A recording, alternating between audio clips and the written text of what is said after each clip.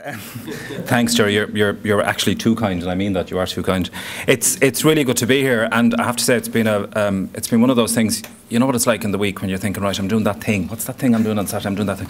Geez, I have to do something on Saturday. I'm delighted I'm doing something this Saturday. I have to say I really enjoyed this event so far. I think all of the speakers so far have been incredible, and it's been a real privilege to sit and listen to what you've said, and I'm really looking forward to what will follow from that. And I always expected to be inspired by the chair of the Samaritans. I always expect to be challenged by the chair of the Samaritans, but who knew he was going to be that funny? It was wonderful.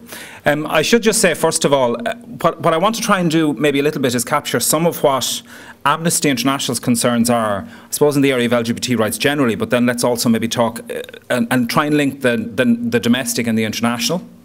But also maybe talk about some of the challenges that perhaps the LGBT community in Ireland, from, I think now, a place of very particular privilege, need to begin to take on board. And I think Pio has named some of them already. But I suppose the first thing is just to perhaps drill down a little bit into that concept of equality and what it means. Of course, equality matters. In the human rights context and in the context of international human rights law, non-discrimination is a fundamental principle of that body of law.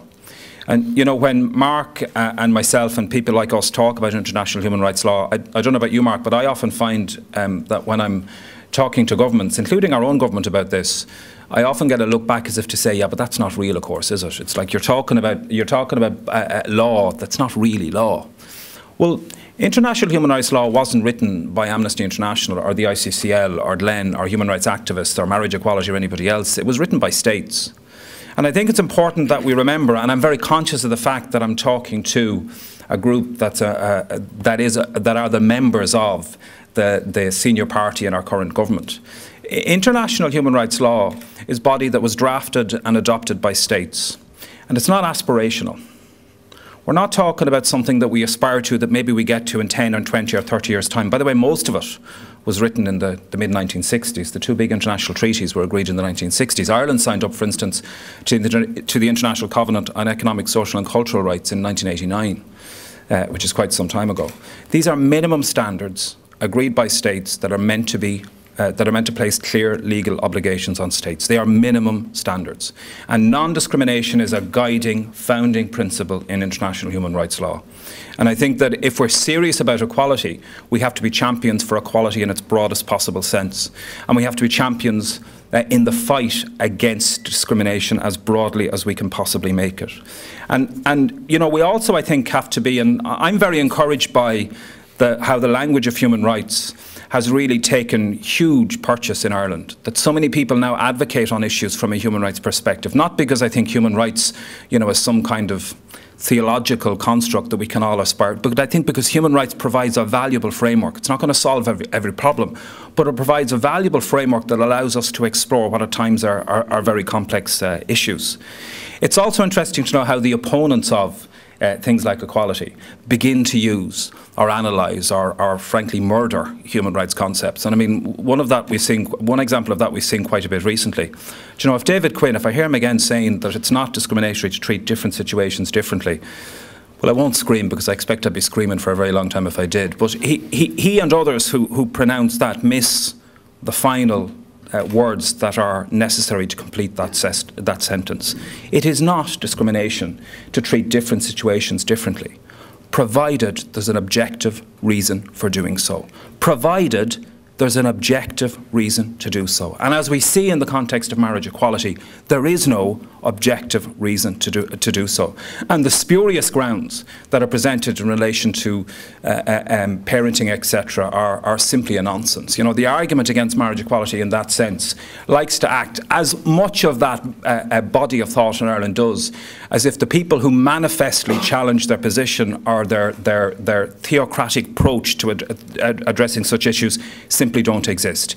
You think there weren't families in this country going back decades that were parented by same-sex couples. You would think that those children weren't going to school in Ireland every single day, and quite frankly, I'm delighted to report as a parent having a wonderful experience of growing up in Ireland in 2013 and earlier than 2013. We live, thankfully, in a very, very different Ireland, and I'm very proud to live in a society that understands difference, by recognising commonality, by recognising the simple humanity of the other, of the situations that we live in. I have to say as well, many thanks to Paschal. I was really, I don't mean this in a patronising way, but really delighted to hear what Paschal was saying about the need that we have in Ireland at the moment to reflect on more than ourselves as an economy, or more than a need to focus politically even just beyond the narrow economic crisis, the urgency of the economic crisis that we're in. But I think we also have to recognise that it's difficult for government to do so at the moment, because actually it is a crisis. It is a massive, enormous political and economic crisis. And it's one of those moments, I think, where Irish civil society, and I don't mean organisations who form part of civil society, I mean people living in Ireland who have a voice and have a capacity to use it, and many of us have that, need to be part of the conversations now that seeks to address some of those issues. So as we emerge from, hopefully at some point in the not too distant future, please God, this particular crisis, what kind of Ireland do we intend to build? What are the differences? What are the changes that we will put in place to make sure that we actually are a more equal society? Because of course the reality is we're not. We're a profoundly unequal society in many ways. And that takes me back to that question of the privileged position that LGBT, or at least, frankly, L.G.B. people are in Ireland at the moment. We understand something. We understand the experience of discrimination and of difference. We understand the impact of exclusion. We understand the impact of being treated in law as if our difference makes us less than fully human. I can remember when I came out in Dublin in about, well, back when God was a boy, quite a long time ago. You know, it was still at a time when the only gay club in Dublin was the NGF down behind the Central Bank. Flickers, Ross is throwing his eyes heavenwards. I'll try and look out as anybody else of a similar vintage doing the same thing out there. But at that time, it was a common experience if you're in the club for the guards to come in and just walk around the place. They'd just walk around the place. There was a sinister, threatening presence very often that reminded you that you were deviant, that the law did not approve and that your society did not approve. We've come a very, very long way, haven't we? But it's not so long ago since that was our reality. 30 years this year was the first ever Pride March. What was the impetus for the first Pride March? That horrific murder 30 years ago of a young gay man in Fairview Park, who was beaten to death, had his genitals cut off and shoved down his throat. And when the crowd who murdered him were brought before the courts, they were acquitted on the basis that they were forced to kill him because he had come onto them in some form. The whole gay rage defence was used. And they were acquitted. And they marched in triumph afterwards. They held a victory march. And some very, very courageous individuals decided enough of that and held a pride march out to Fairview Park. That's 30 years ago this year. It's not that long. So we've made extraordinary inroads as a community. We've made extraordinary inroads as a society. And I think it's fair to say that in the main now, LGBT issue, and I'm going to keep saying LGB, and you'll know why, we've all spoken about this to some degree, are at this point now probably mainstream issues. They're well understood. It's been a long, hard battle. I don't underestimate at all what it's taken for us to get to this point. But there's a pretty mainstream acceptance now of the importance of the rights of lesbian, gay and bisexual people. Again, transgendered people are left still outside of full inclusion in terms of that work towards equality. And, you know, just to reinforce some of what Pio said, the failure of many of us, including many of us within the gay, lesbian, gay, bisexual, transgendered community, to consider the lived reality of transgendered and intersex individuals in our society is something that we need to get to grips with. You know, and humanising that struggle. And I would hope, by the way, humanising that difficulty in a way that does not require transgendered and intersex individuals to have to expose themselves in the same way that many of the rest of us had to do so over the years would be a very welcome thing indeed. I think we owe it to others within our community and within our society to prepare to stand up and champion their rights in a way that we might have wished others would have championed ours. So, you know, I think particularly for transgendered and intersex individuals, because their difference, their struggle, is so easily misunderstood, because it's so outside of the frame of reference of most people, we need to pose some of the questions as champions for their equality and address some of those issues and not require that they do. So let's talk about some of the challenges that community face. Let's talk about issues like forced divorce or forced sterilisation and some of the complications that brings into people's lives. You know, how many people heard a couple of years ago of the pregnant man in America and kind of went, what kind of circus show was that? What's all that about? I know I had a little bit of that reaction and really had to check myself and think, well, what's all that about?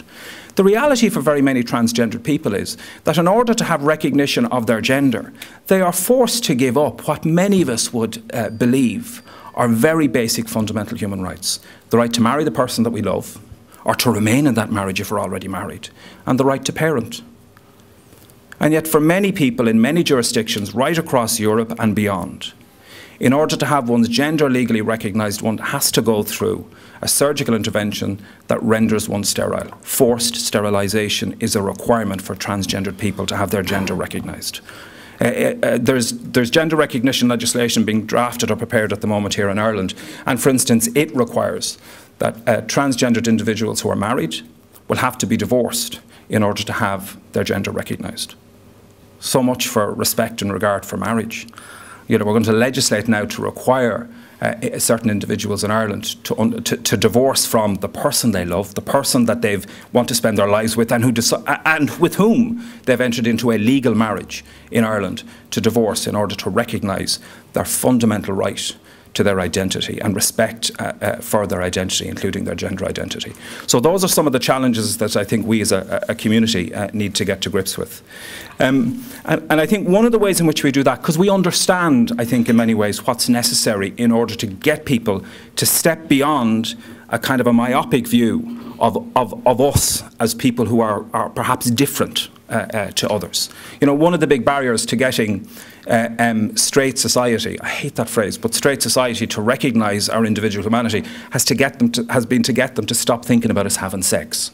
Hasn't it? Yeah. I remember my own father had that huge struggle. He struggled enormously with my sexuality, and my sister once said to him, she's a wise woman, she said, "Dad, when you think about Colm being gay, do you think about him having sex?" And he went, "Yeah."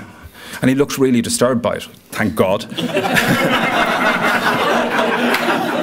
And then she said, "And when you think about me and my boyfriend, do you think about us having sex?" She went, "God, no." And she went, "Well, then why are you thinking about that with him?" So we knew that one of the things that we had to do was to get people to lift themselves up out of the gutter and understand that they didn't have to have the same orientation as us to understand it. They just had to find a way to see us as human, to understand our lived realities. And I think we know that. So in the drive for equality, whether it's for LGB people or whether it's for LGBT people, or even actually as a political party who's meant to be concerned and who I know are concerned with the greater good, with the idea or the very notion of equality, the thing we must do is drill down into and grapple with the very human realities, the lived experience of those who suffer from discrimination, whoever they might be.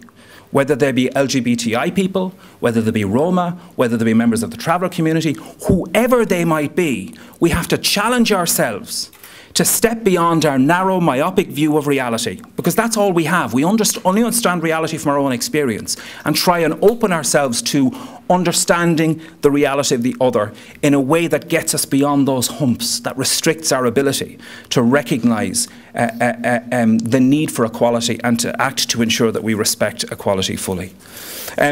In that context then, just a couple of things very quickly that I would suggest that as a group you might consider. I'm watching the time as quickly as much as, there we go, that I think you might want to consider. At the European level, for instance, I mean, Ireland still holds the presidency of the European Union. In some ways, we published our midterm review of the presidency in the last week. In some ways, it's been encouraging. Alan Shatter, for instance, has become an advocate for mechanisms now within the EU that will look to ensure that there's respect for human rights law once a state becomes a member state, because as many of us know right now, if our focus on accession, on the accession process, means that we're very concerned about the human records of states who want to become members of the EU, but as soon as you're a member, actually we don't really care that much. We're not that interested in your human rights record. So Europe is not good at applying or holding up a mirror to itself in the way that it holds up a lens to states that might want to become members. And the failure of the EU to guarantee accountability for violations carried out by member states is pretty extraordinary. I'd flag in that regard violations against the Roma community. We've seen over the last, there's 6 million Roma living in Europe. Do yourself a favour and do a little bit of research about the kind of discrimination that community face right across Europe.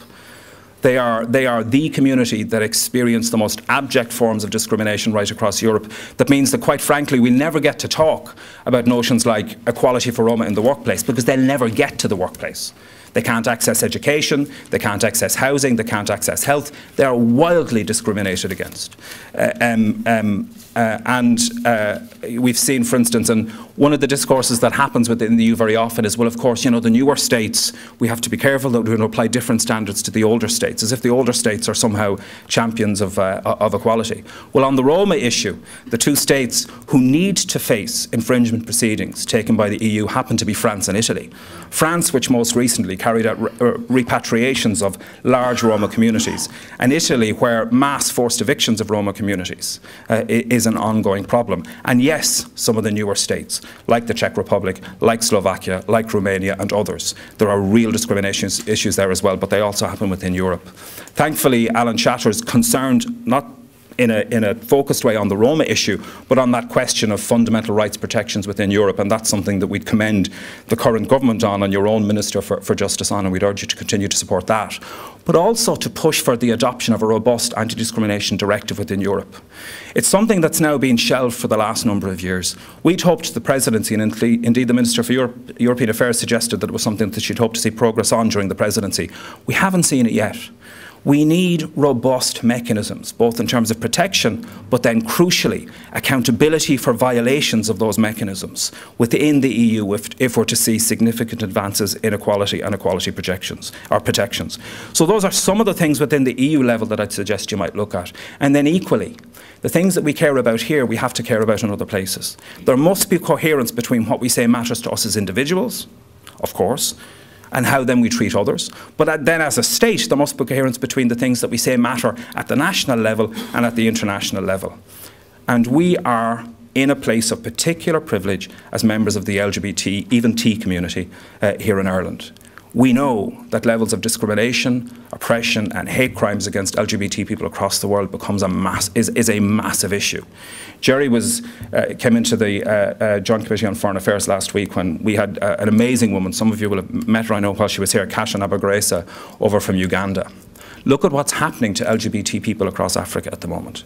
By the way, under significant influence, not from traditional African belief structures or cultural approaches, but actually in particular through overt manipulation and influence from evangelical Christian groups in the US and in other places, and also sadly the way in which the Catholic Church responds to advances in hate crime legislation or hate legislation, gay hate legislation in Africa and other places. We have the same problems in Europe, in Russia, in some of the Balkan states. There are significant LGBT rights issues at the international level that we have to lift our focus up from what's happening here nationally, continue to work and advocate for full equality here in Ireland, but let's also talk about how we can advance that notion beyond Ireland as well. And then finally, because I really have gone over time, an LGBT group within Fine Gael is an incredibly valuable, welcome thing on so many levels. Not least because we have to begin to talk about equality not as some lefty liberal aspiration idea, but as a mainstream political concept that parties of all ilks and ideologies must sign up to and must respect. So I really congratulate you on making something very clear generally in Ireland, that equality is not the unique property of any political ideology. Equality is a fundamental human rights principle. It's a fundamental principle of a just, free and democratic society, and one that political parties of all ideologies should champion. And I'd urge you, beyond the LGBT issue alone, to champion equality broadly within Fine Gael and within a Fine Gael-led government. that could be an enormous legacy, not just for this group within Fine Gael, but for Fine Gael within government, not just on this occasion, but perhaps on future occasions as well. Thanks very much indeed.